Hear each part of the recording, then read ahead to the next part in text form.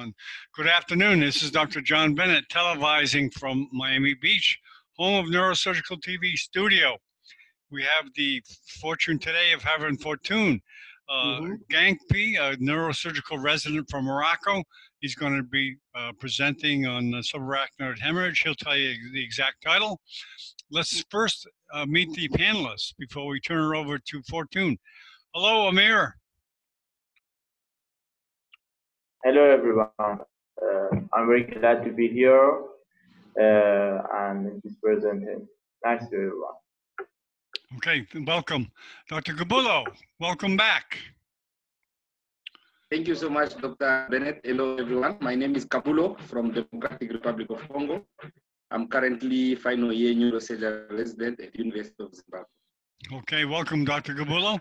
Okay, Fortuné, please say a few words about yourself and then go into your presentation, and welcome. Okay, my name is Fortuné Gankpé. I'm from Benin, but I live in Morocco. I'm in the final year of my residency program on neurosurgery here. It's in the city of Fez. Fez in the city of situated in the northern of Morocco. As I told previously, around 4 hours from Casablanca. Okay, thank you very much. Okay, as I told previously, it's very, very pleasure that I representing this topic. Here is the main building of our hospital, Centre Hospitalier Université Hassan II. And as I took this image on Google Map to show you the city of Fez. Okay, good.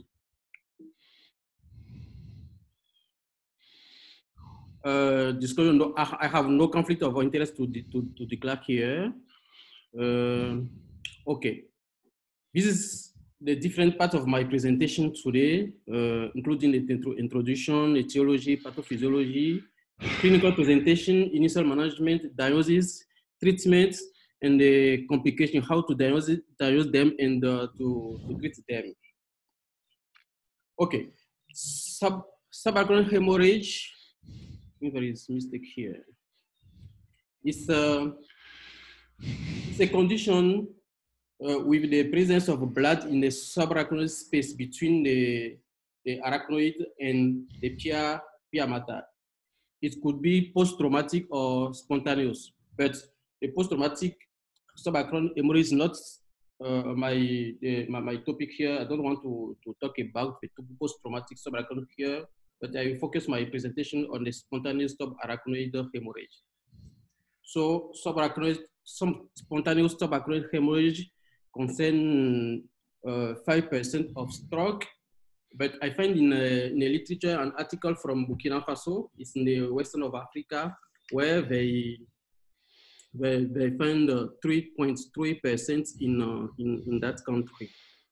Okay. The main cause of subarachnoid hemorrhage is the aneurysm. It represents 75 to 80% of subarachnoid hemorrhage. So the incidence of the subarachnoid hemorrhage is 10 per 100,000 population. And this incidence is very, very different from and vary from countries and authors. For example, in Finland and Japan, in Finland and Japan, the incidence is very high, up to 20 per 100,000 population. The peak age of subarachnoid hemorrhage is 55 to 60 years old, and female are more concerned than male. Note that 10 to 15% die before reaching facilities, and some authors consider that subarachnoid hemorrhage is more likely to spring in the autumn, and mortality is very, very high, 30 to 50%. On this picture, you can see the different subarachnoid space, the chiasmatic system, the interpeduncular system, and so on and so forth. So everybody know that here. What are the causes, the main cause of the subarachnoid hemorrhage? Okay, on this table, which I took from the article of McDonald and the Vivancos, you can see here the different group of etiology of subarachnoid hemorrhage. We have the group of vascular malformation, including cerebral aneurysm, account for 80%, fusiform aneurysm, mycotic aneurysm, the arteriovenous malformation, the group of perimesencephalic and idiopathic condition, the group of cerebral hemodynamic alteration, the group of vascular disease, including amyloid angiopathy, cervical or cranial artery dissection, fibromuscular dysplasia, vasculitis, and so on and so forth. We have also the group of head trauma, the group of blood dyscrasia, the group of infection, the group of toxic causes, the group of cerebral neoplasia, including gliomas, metastasis, pituitary apoplexy, and hemangioblastomas, and also the group of neurosurgical intervention. I add also here at the right side, the main risk factor that we found in the subarachnoid hemorrhage: hypertension, alcohol abuse, tobacco, drug abuse, intensive physical exercise, and diabetes are the risk factors which are modifiable. So this factor is an individual factor, but also we have the factor we cannot modify. For example, family history, the sex and age, the connective tissue disorder, such as polycystic kidney disorder, the Ehlers-Danlos syndrome. Okay, here I want to summarize the main cause of subarachnoid hemorrhage. It could be spontaneous or traumatic. And for the spontaneous subarachnoid hemorrhage, we have aneurysm with non-aneurysm causes and over causes. Okay, what about the pathophysiology of subarachnoid hemorrhage? There are two stages of pathophysiology of subarachnoid hemorrhage. Subarachnoid hemorrhage inject blood into the subarachnoid space, and brain injury from subarachnoid occur in two phases, as I told previously. Okay, there is early brain injury that's shown by the neurological grade of the patient, which is caused by the transient global ischemia and toxic effect of subarachnoid blood. And there is a systemic response to subarachnoid hemorrhage that can affect the organ like the lung, pulmonary edema, the heart, myocardiopathy, and the fluid and electrolyte balance.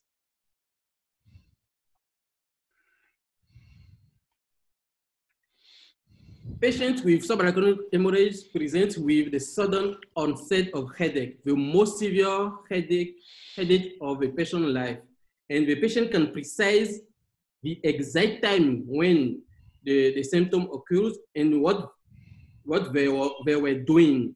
So it's the most severe headache, and other symptoms can occur also, such as nausea, vomiting, neck pain, photophobia, loss of consciousness, and seizure. The neurological examination can reveal the meningismus. It's a nuclear rigidity with positive Kearney sign and Brzezinski sign, coma due to hydrocephalus, increased ICP, intraparenchymal hematoma, seizure, focal cranial nerve deficit, particularly the third nerve, with ptosis and diplopia from aneurysm on the posterior communicating artery, which compress the cranial nerve. We can also find the ocular hemorrhage in the Terson syndrome.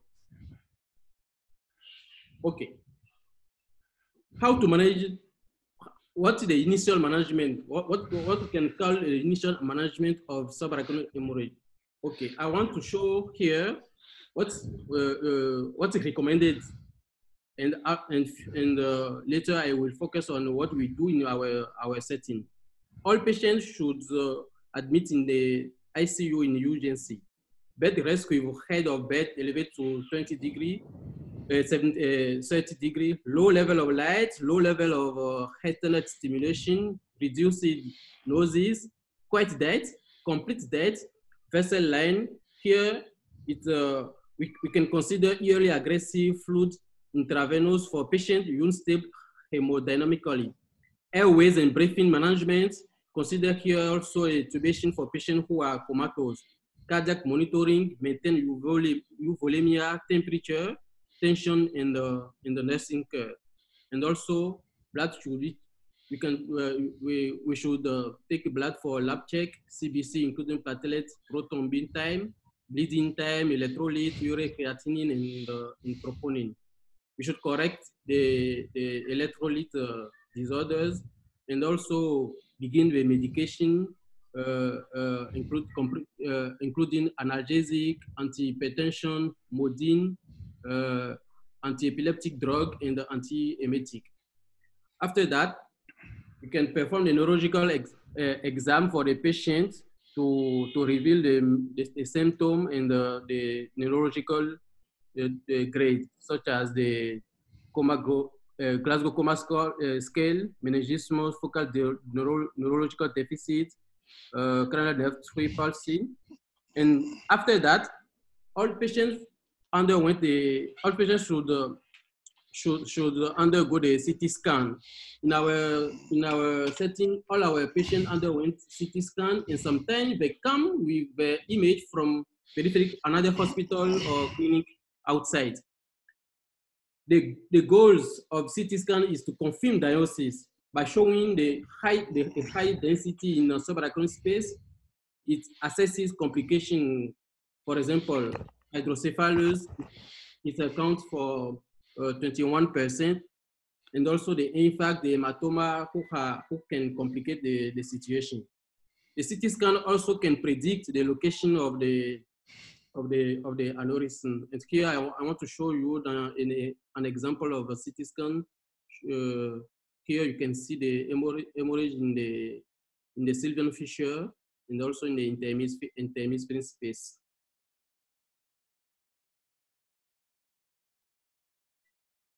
Okay, when we perform the CT scan, we should grade the patient according to the fissure grading. Here is on this side, you can see the different grades according to fissure grading. Grade 1 means no systemic blood.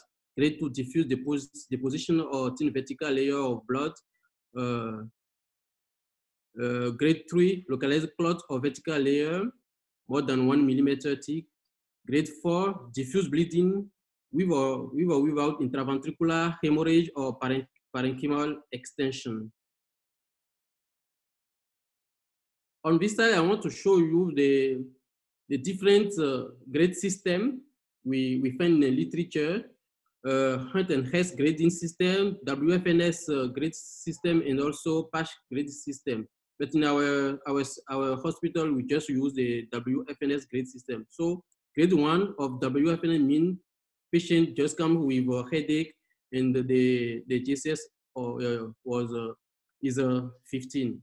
Grade 2 is the patient with GCS 13 or 14 without major focal deficit such as aphasia or hemiparesis or hemiplegia. Grade 3, grade 4, and grade 5 concern the poor neurologic condition for poor neurologic condition patient with for example, grade 5 patient come with GCS 6 or 3 with or without major focal deficit. Okay, but sometimes the CT scan is normal. So what can we do to make the diagnosis of subarachnoid hemorrhage when the CT scan is normal? The CT scan is normal, for example, when the CT scan is done after 48 or 72 hours. It concerns 5% of cases, and here the lumbar puncture test is very, very helpful to detect the subarachnoid hemorrhage. But the lumbar puncture test is very helpful when it's done after 4 hours, showing not clotting blood in CSF in second cell tube, and after centrifugation, the aspect was xanthochromic. this is the different aspect of lumbar puncture when we are checking about the subarachnoid hemorrhage. Okay, on this slide, I want to show you the CT angiogram of a patient who came in our department of subarachnoid hemorrhage, showing the aneurysm at the terminal ICA, internal carotid artery. Okay, here I want to summarize what we do in our department when the patient comes and we suspect the subarachnoid hemorrhage. In our department, for example, our patients are young. The peak age, the mean age was 52 years old, range from 33 to 75, and female are more concerned in our department. Hypertension was found in 25% of our patients. They come with sudden onset in headache in 95% and was grade WFNS grade 1 or 2 in 80%. All our patients underwent the CT scan and the CT angiogram. When we make the diagnosis on CT scan and the CT angiogram, we perform a catheter angiogram in 90% of our patients, and we decide in the method to treat them, endovascular or surgery. The factor to make the decision depend on many factors. Before going there, I want to show you on this slide the catheter angiogram of women who came just last week in our department. It was a woman, 33 years old. She was grade WFNS grade 1 and Fisher 3. And here you can see on the picture, the double aneurysm on the right posterior communicating artery and also the anterior choroidal artery. Okay. What we do in our department, remember that when I was exposing the initial management about the guideline, I told that all the patients should be admitted in the ICU. Okay, here I just want to make a difference here. In our department, all patients were admitted on short stay in ICU of urgency, which we call déchocage, for the condition of patient, bed resting, vessel end, and so on and so forth, clinical examination to find the neurological focal deficit, GSS and pupil. We perform imaging, CT scan, and CTA. We grade the patient according to the WFNS grading system. We begin the medication, analgesic, antiemetic, Modin 60 milligram every 4 hours. We give also to patient the anti-epileptic drug, but this is very controversial in literature, but in our department, we'll automatically give it to the patients and also the nursing care.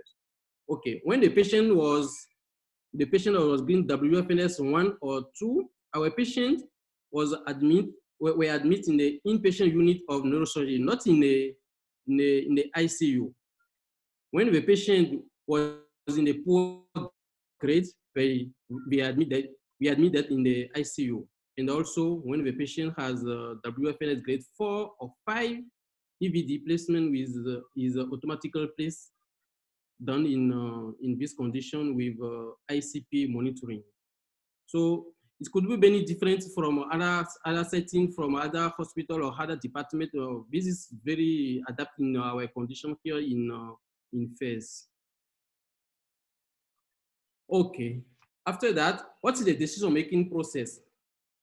When we make the diagnosis of subarachnoid hemorrhage, depending on the clinical presentation and also the presence of blood on CT scan and the CT angiogram. The following day, we organize a joint meeting with the interventional neuroradiologist, and for the decision-making process for treatment option, coiling or surgery. Okay, I just want to invite you to read these 5 studies. Is that Finnish study, Brad Chinese study, and the 2 meta-analyses conclude the superiority of endovascular treatment. But in that studies, the authors add that rebleeding or non-complete occlusion are high in this option. So what are the different factors of the decision making? It depends on the healthcare environment, equipment available, the skill set and experience of the neurosurgeon interventionalist, the anatomy and location of the aneurysm, the favorable dome or neck ratio. More than 2 is very favorable for coiling versus wide neck aneurysm. MC aneurysm may be difficult to coil because of the branch near the neck. The basilar apex is favorable for coiling, and the associated intraparenchymal hematoma, subdural hematoma, surgery allow both evacuation of hemorrhage and the treatment of aneurysm. I want to show you here the video of surgery for clipping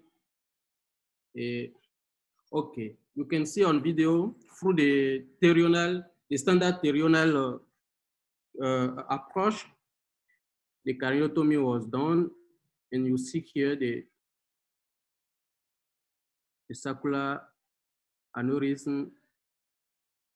We dissect very carefully. You can see here the chiasma optic, the optic chiasma. Okay, dissection will continue.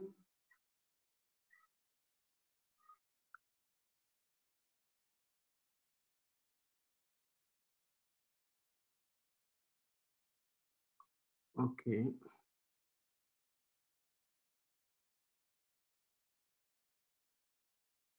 We dissect very the branch near the neck and the neck of the aneurysm. We put here the esagil clip on the neck of the aneurysm.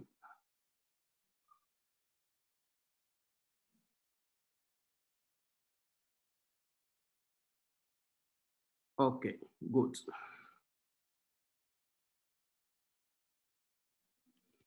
Okay.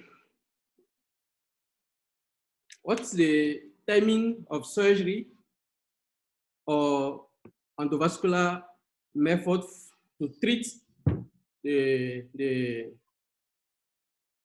aneurysm?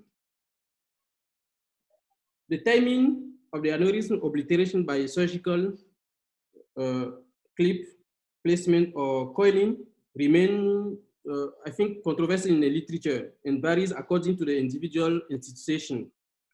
But the general consensus for definitive treatment has shifted from the late surgery to early surgery today, based on many results in literature. Early surgery means surgery performed before 4 days, 3 or 4 days. So this is done on this paper, on this article I show you here from Pack and colleagues, and also Philip, our colleague. I found that when we treat the patient very early, this decrease the in-hospital rebleeding and also the vasospasm and lead to better outcomes. I want to show you on this slide the post-operative CT scan after clipping in our department, and also the angiogram after post-clipping on the anterior communicating artery. You can see here that is, and also the image of the clip. Okay, here I want to show you the coiling of the patient I presented previously on this I don't know. Okay, You remember this image? It's a woman who came on in our department last week, and we performed the coiling. This is on this picture. It's time of first coiling here, and the second one you can see the final control showing that R3 was aneurysm was coiling maybe very well. This is the CT scan post coiling to the same patient. Okay. What about the complication? There are some complications of subarachnoid hemorrhage. The first one of them is the vasospasm. It's Ecker and Schneider in 1951 who described the first, who did the first description of the vasospasm from aneurysmal subarachnoid hemorrhage. It's the delayed neurological deficit in context of subarachnoid hemorrhage, such as the low of level consciousness, the focal neurological deficits, motor or speech. It's the delayed cerebral ischemic on CT scan, and on the angiography, we found the arterial neuron demonstrated on cerebral angiography in 50% of subarachnoid hemorrhage. The time course of vasospasm is from 3 to 14 days, never before 3 days, and very, very rarely after 17 days. It concerns 1/3 of patients between 6 and 8 days. It's concerned also, the factor is the initial poor neurological condition at admission and high Fisher grade. I want to show you here on the angiogram, the image of arterial narrowing here. This is from patient in our department. Okay. How to prevent the vasospasm? There is no effective prophylactic intervention for cerebral vasospasm, but some molecule can be used. For example, nimotipine, 60 milligrams every 4 hours. The initial management of subarachnoids it should be done, and also the exclusion of aneurysm, clipping or coiling favor the prevention of the vasospasm. When it occurs, the vasospasm, when the vasospasms occur, we can manage it with the initial management of subarachnoid hemorrhage, exclusion of aneurysm, and the triple H therapy, hypervolemia, hypertension, and hemodilution. But be careful about the rebleeding when we're clipping, when there is not the aneurysm was not clipped or coiling. So it's very, very difficult to manage the vasospasm with this triple H therapy when the aneurysm was not clipped or coiling. I want to show you on this slide, on this picture, the vasospasm for the same patient we coiled last week. Vasospasm of the anterior A1, anterior communicating artery here during the coiling procedure. The second one of the complication is a rebleeding. This is the most important cause of early death after aneurysmal subarachnoid hemorrhage. 50% of patients with rebleeding occur within 6 hours from onset subarachnoid hemorrhage. The prevention is to prevent it is just to treat the aneurysm by coiling or clipping. But some authors suggest to use antifibrinolytic drugs such as tranexamic acid, but be careful about the thromboembolic accident and seizure when using these drugs. On this table, which I took from the article from PAC in the collaborator, they show that when the patient, it's an article on the formal, on they build the paper for the research on 2 periods from 2008 to 2011. These patients are treated very, very early before the 24 hours. And the second arm of article is the group B from 2001 to 2004 when the patient were treated in late delay. So they found that the rates of rebleeding differ from the group A to the group B. For example, in the group A, it was 1.8% of patients who rebleed, and in the group B, it's 6.5 who rebleed. So it's very, very higher in the group B more than the group A.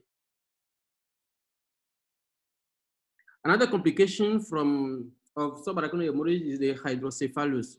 The acute hydrocephalus occur in 15 to 20% of patients with aneurysmal subarachnoid hemorrhage. The pathophysiology is a very complex multi-factor, such as the blockage of CSF circulation or to increase resistance to CSF outflow at the arachnoid granulation. Ventricular drainage is sometimes necessary for life-saving. EVD is associated, but EVD is associated in some article with rebleeding and the need of permanent change. In our setting, we put EVD for patients grade WFNS grade more than 2. And the complication of this procedure are the infection and rebleeding. I want to show you here on this picture an example of the hydrocephalus in condition of subarachnoid hemorrhage. Other complication include seizure, 20% of patients. It was associated with rebleeding, and as I told previously, antiepileptic drugs are not recommended, but in our setting, we automatically use the anti-epileptic drug. Also, another complication is a neurogenic stress cardiomyopathy, the neurogenic pulmonary edema, the electrolyte disturbance, the Salt-Vaccine syndrome, which we should manage in the patient condition. Okay, thank you very much. Okay, very good. Thank you very much, Fortuné. Excellent presentation. Let's open it up for comments from the panel. I'd like to ask a question, but let me see if Dr. Gabulo has anything to ask first. Dr. Gabulo, are you there? Yes. Go ahead, Dr. Gabulo. Thank you. Thank you so much, Dr. Fortuné. Thank you for that great presentation. I have a few comments, then I have also questions. Okay. I'm sorry, my internet is not stable today. That's why I'm not putting my video. Okay. Okay. So the first comment, it's on Fisher grading. Yes. The Fisher grading, the one you showed, it's an old classification. There is now a new one called modified Fisher. Yes. Modified Fisher. So the one you showed us, it was the old one. So maybe you can try to see the new one. It is called modified Fisher. Okay. Then I have a couple of questions. Like you said in your center, you give anti-epileptic drugs to all patients with subarachnoid hemorrhage.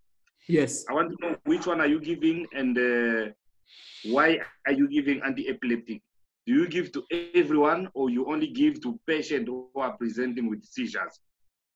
I don't know. Do you want me to ask one by one? I ask a question, you answer, or you want me to list all questions, to give you all questions, then you answer? As you want. I propose to finish your question, and after I will answer. It's okay. So that's one.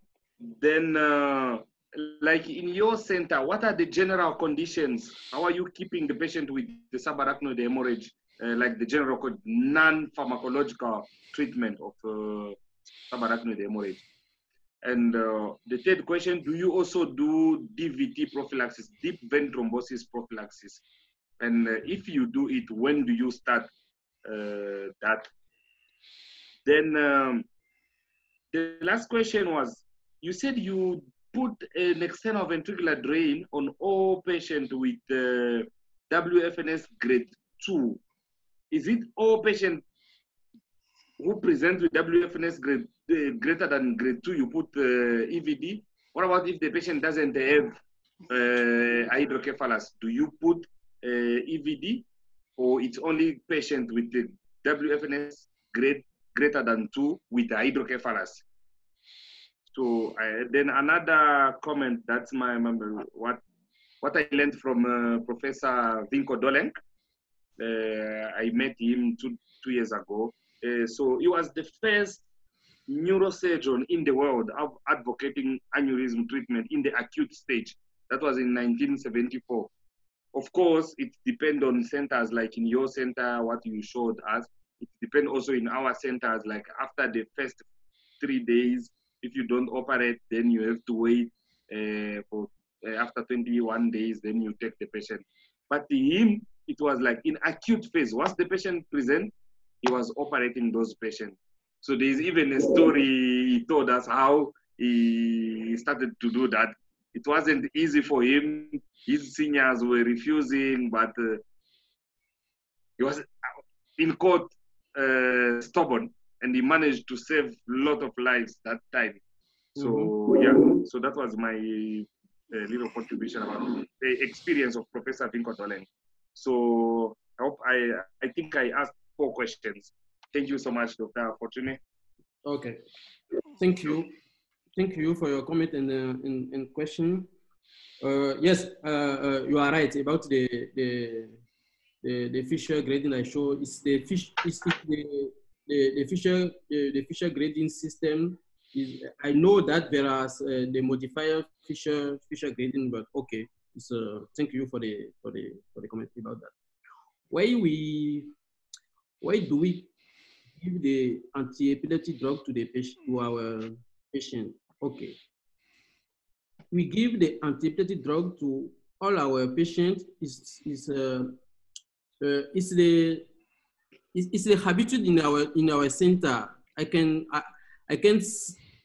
tell you exactly why but we remark that in our center, the patients who came and they don't have the seizure, when the seizure occurs, they rebleed, so that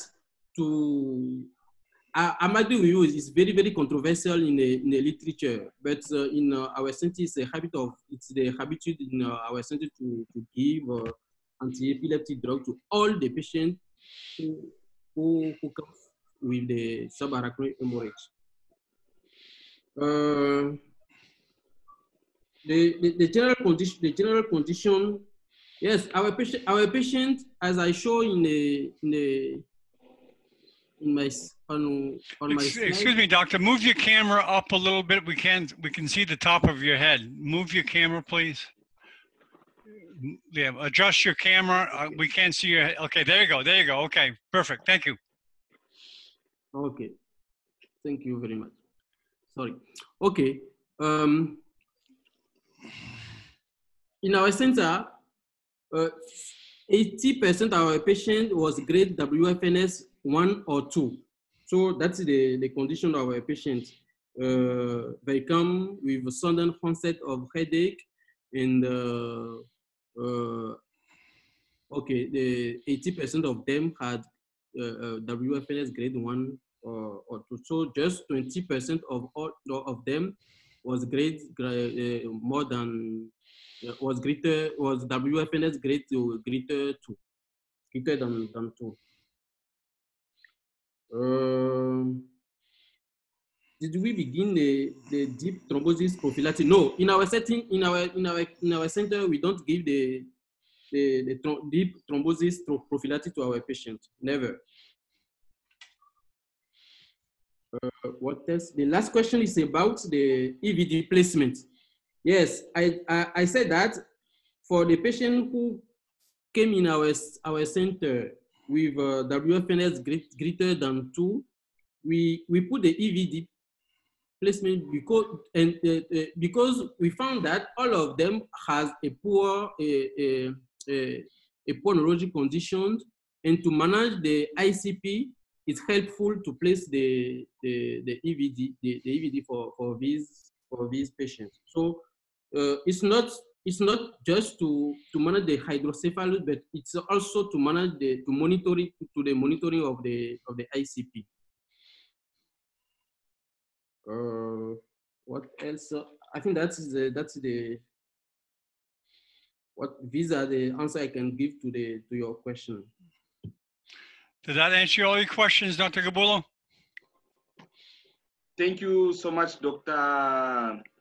Fortuné, for your answers.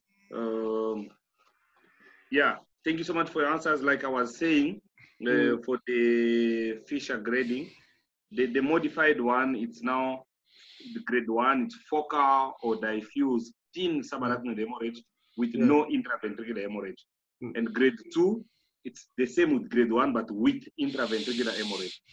Grade 3, it's thick subarachnoid hemorrhage with there's no intraventricular hemorrhage, and for thick subarachnoid hemorrhage, when they are talking about thick, it means greater than 1 millimeter, like you mentioned also. Yes. So with the intraventricular hemorrhage. Yes, yes. So yeah, for anti-epileptic drugs, yeah, like you are saying, you also mentioned it that it's controversial. There are other centers which don't give others, they give like you give. I wanted just to know which one do you give? Sorry? Yes. We use.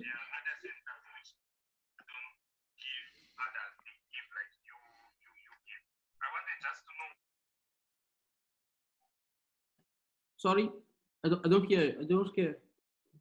No, I think there's another sound there. After I talk, I could hear something else there. Okay. Mm-hmm. Yes. I could hear feedback. I don't know. Can you hear me now?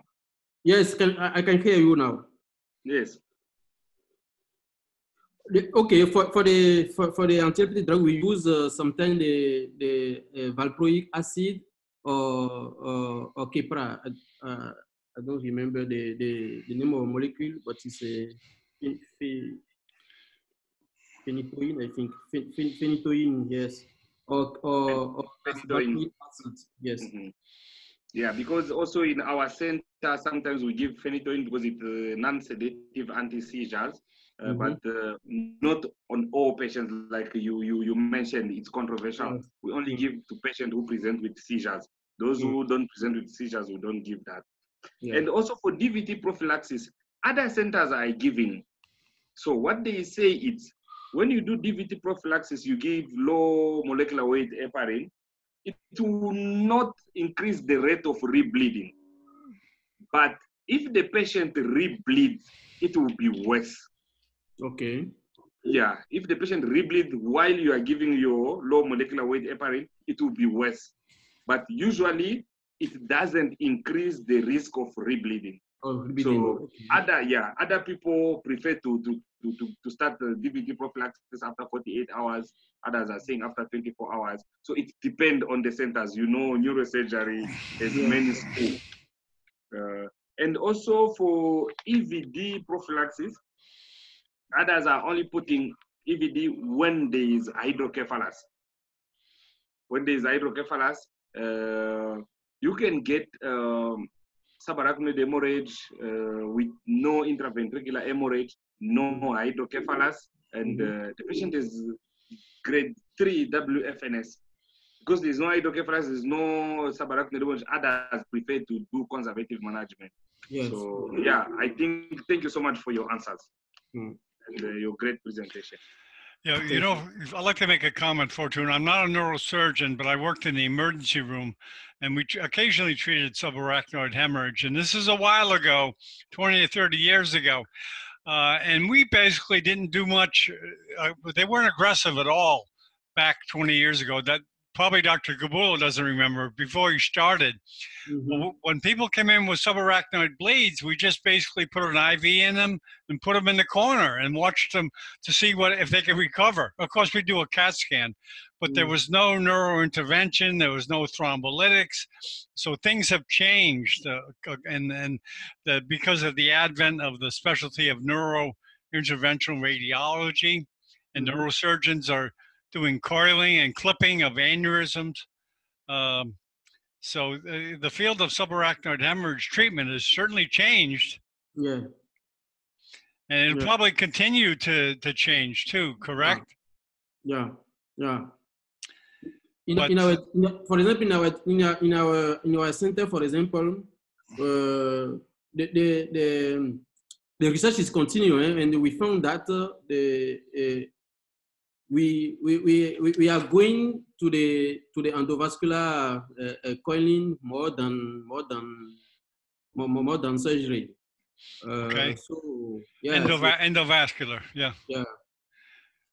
Okay. Well, you know, in the United States, of course, there's a problem of education for the patients, you know, to get to the hospital right away if there's anything going on. But they need to be taken to certain centers that have the equipment.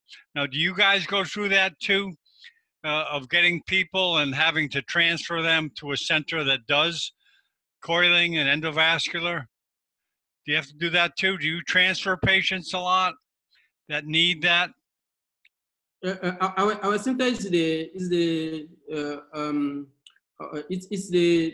main hospital in the region. So many people come from another hospital. It's a trauma center. Yes.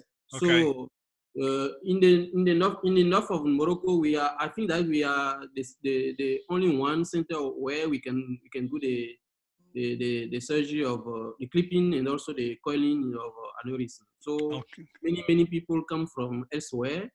And sometimes we come with arteriography, with the CT scan, CT angiography, angiogram, and so on and so forth. So yeah, it's Well, you know, it's the same. Maybe Marco knows about this. Hello, Marco. Maybe Marco knows about this in Italy too. It's a question of education. How you doing, Marco? We're talking about, you know, educating doctors and patients about getting to the hospital if you have stroke symptoms or anything about subarachnoid bleed, headaches.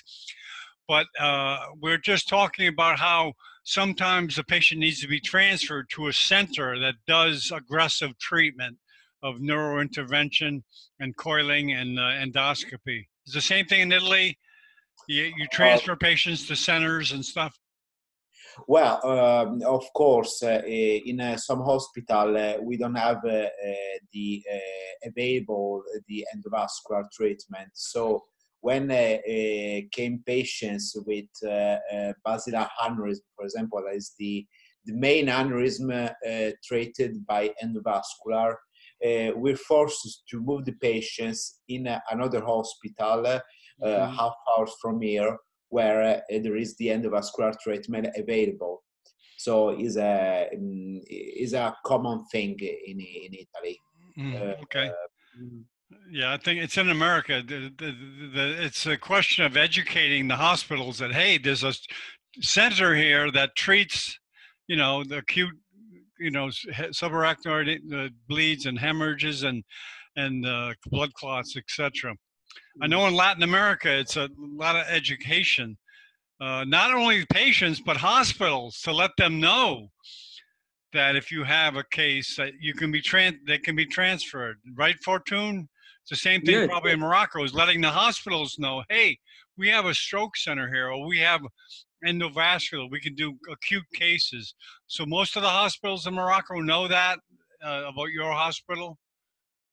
Yes, here we have the protocol. We have the protocol, therapeutic protocol. So when the patient had the onset headache, he undergoes the CT scan. And when the CT scan we found the subarachnoid hemorrhage, automatically the patient is transferred to our. Oh, okay.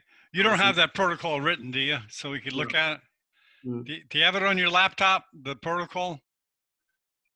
Do you have the protocol at all on your laptop? The protocol? No. I can find it. Okay, no problem. No problem. I just thought you might. So, see, any other comments or questions? And Marco, I know you came late, but we're talking about subarachnoid hemorrhage, the acute treatment. Do you have any comments on the acute treatment of subarachnoid hemorrhage, Marco? Yeah, I'm a bit late. Yeah, that's okay. Whatever you have to say about it would be a positive. Well, actually, I don't have so much thing to add.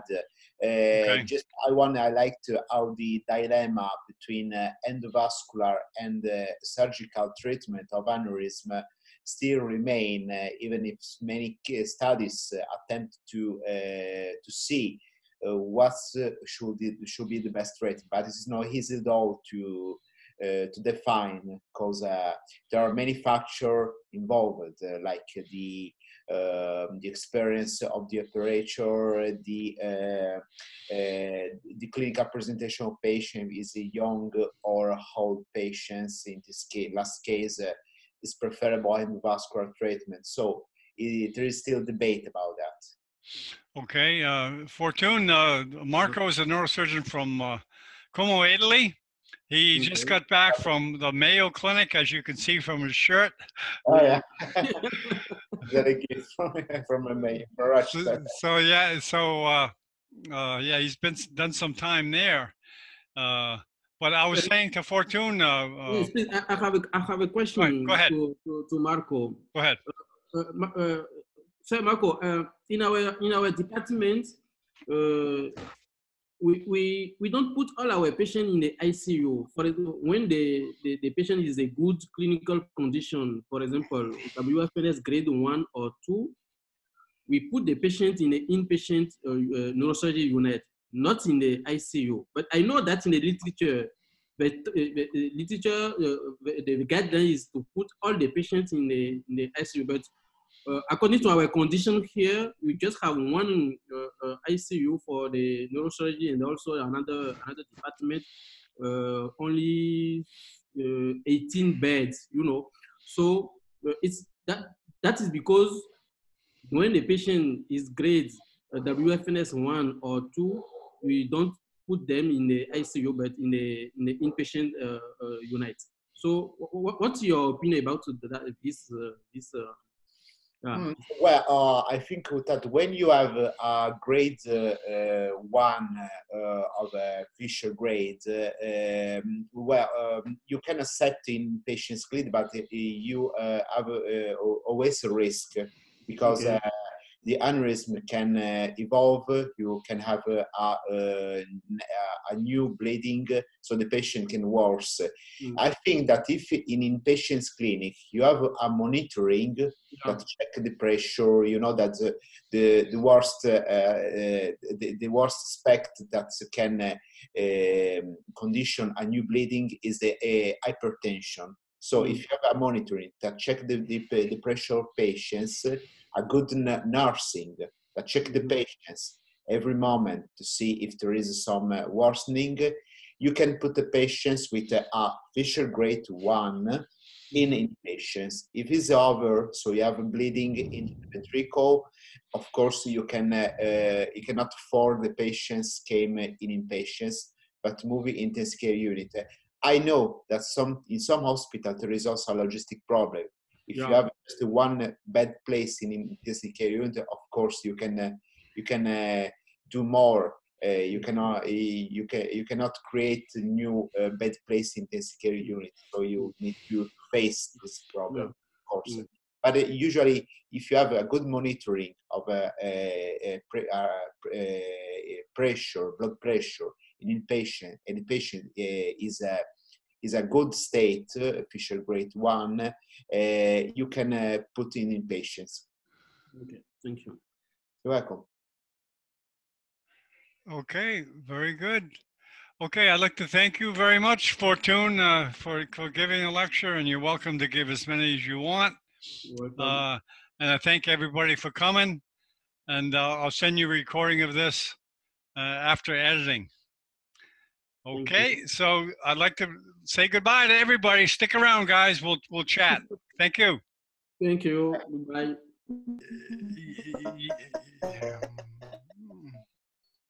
I'm sorry, I gotta stop this here. Stop.